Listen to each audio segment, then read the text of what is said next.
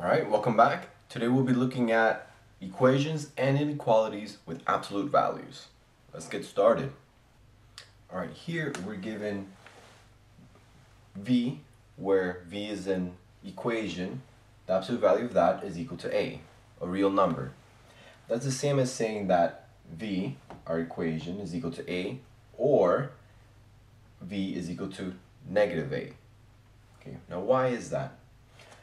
Notice that if our answer is a, let's substitute that back in here. The absolute value of a is equal to a. Now we say, hey, is this true? Absolute value of a is a.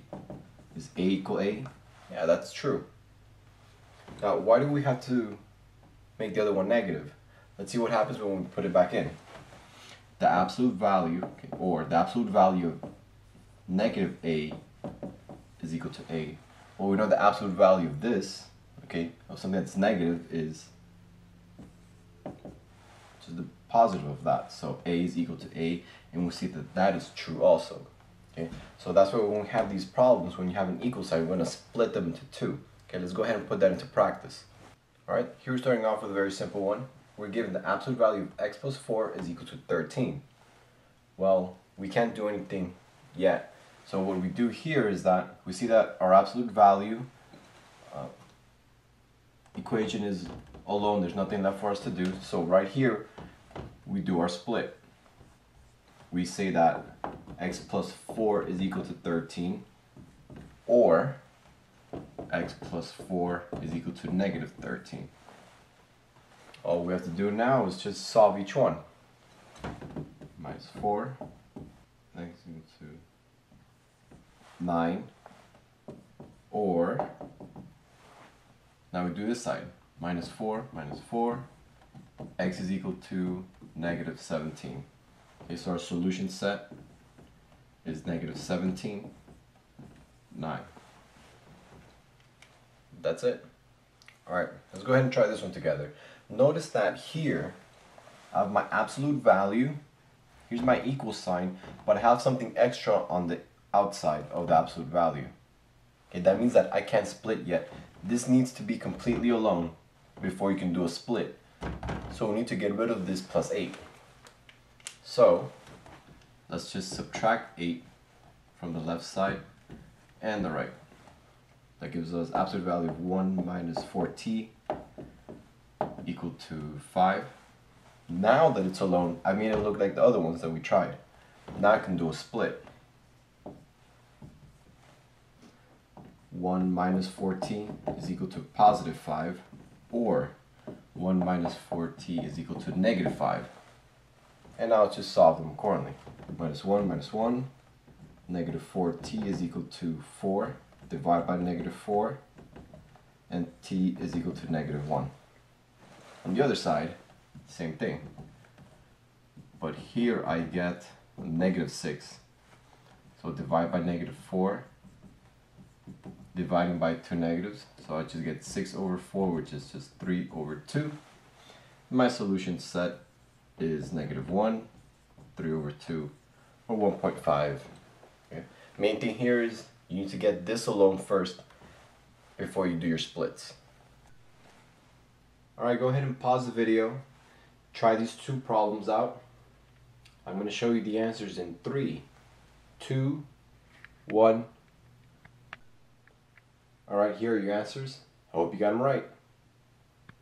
What about here? Here they give you an inequality where your absolute value, remember it's alone, you can't have anything else on the outside. Once it's alone, notice that it has a less than your answer, okay, less than a. So what you need to do is, when you do your split here, you'll actually be doing this, okay, which we have worked on before. Let's go ahead and give it a try. Alright. Let's go ahead and look at what we have here. Absolute values alone. We have a less than or equal to. And here's our a real number. So, since this is alone, we can do a split. And it's not a split like before, because it's a less than. So what I do is I just write everything over again without the absolute value signs, and I add in the left piece. instead of a positive 3, this is negative 3. And now it becomes like one of my favorite ones where you're working on both sides at the same time. So I'm trying to get that x by itself here in the middle, so I need to get rid of everything else. So minus 4 on the 3 sides, negative 7 less than or equal to 2x less than or equal to negative 1. Okay, the x will only need to divide by 2, so divide by 2 on all sides.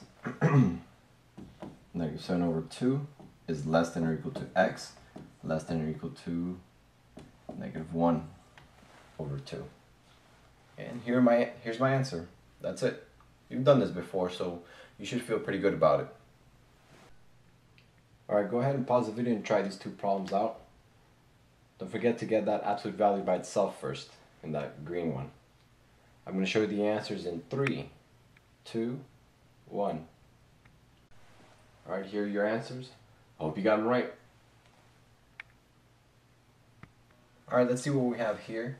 Here this time, we still have our absolute value by itself, but it's a greater than. Okay, things happen differently when it's a greater than.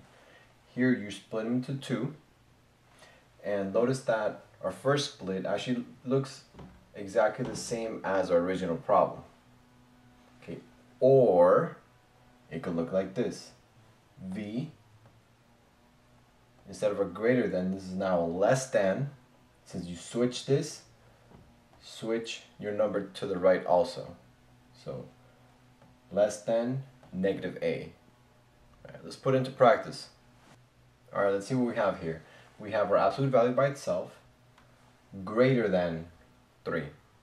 So right now we know we can do our split since this is by itself, but it's a greater than, so it's different from the other ones. Notice I'm just going to write the same one again for my first split.